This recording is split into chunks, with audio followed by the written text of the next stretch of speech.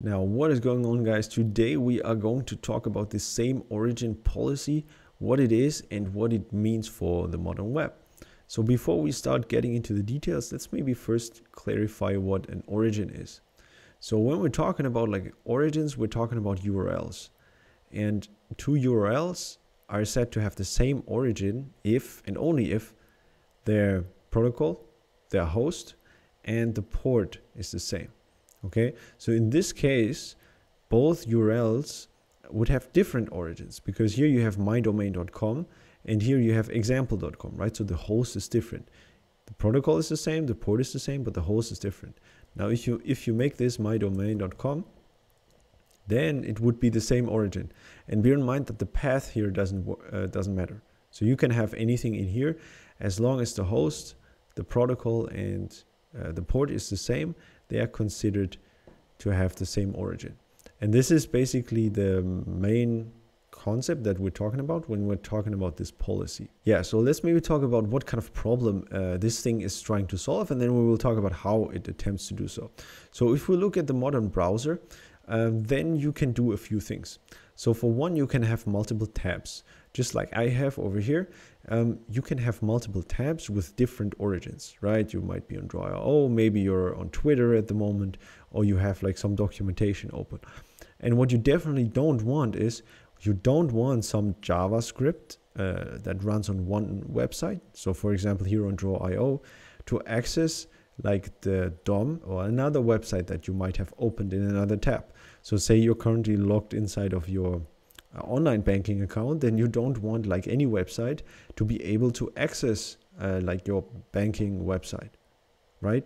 And this is basically the first use case. So you have like different tabs or different tabs where the origin is different, and then you don't want like this cross origin access.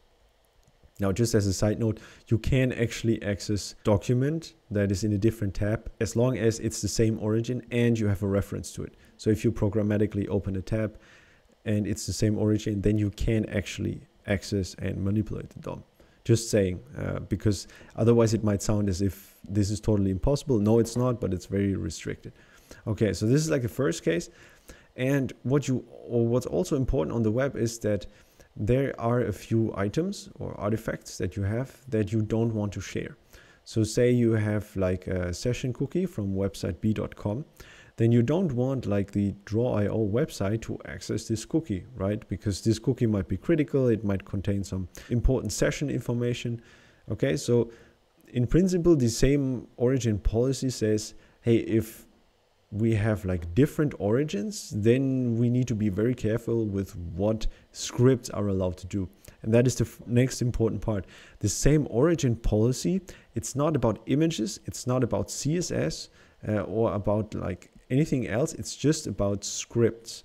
So in other words, it governs what a script on one origin is allowed to do. So let's make an example, okay? Let's say you have a website, say Draw.io, and you have an iframe here. I don't know, maybe you, this is some marketing widget, right? Where you can enter your email address and then you can sign up for a newsletter. And this is by some other company or by some email marketing company. So the origin of this iframe, which is like a document or its own website in itself, is different than the one from Draw.io. And what this means is, as we have learned before, if it's like different origins, then like the browser needs to be very careful with what it allows a script to do. So if you have a script over here, then obviously the origin of that script is the current URL, which is Draw.io. And now if you try to access the content of this website here, which happens to be in the same document because it is embedded, then like you can't really do much. So it's not like you can do whatever you want with this iframe. So it's not as restrictive in the way that it says you're not allowed to access it at all. You cannot do much, right? And this is obviously on purpose, because just imagine like this is some phishing website and this iframe is like your banking website, okay? And this is just a custom script. So in that case, if this script could access the website, then you would enter your username, your password. The script could just read it out and then, yeah, your credentials are gone, like some hacker stole your credentials. Cool. So in that case, it's clear that the origin of this script is like draw.io. And what I also wanted to point out, which might be like a little bit surprising maybe at first, is let's imagine I pull this script in from another, from some CDN. So say it's like stripe.com or so. All right. So I take this thing and I pull it from stripe.com. Then you might say, oh, well, but hold on a second, like this script, it's originally from stripe.com, so its origin is stripe.com. And that is actually not correct.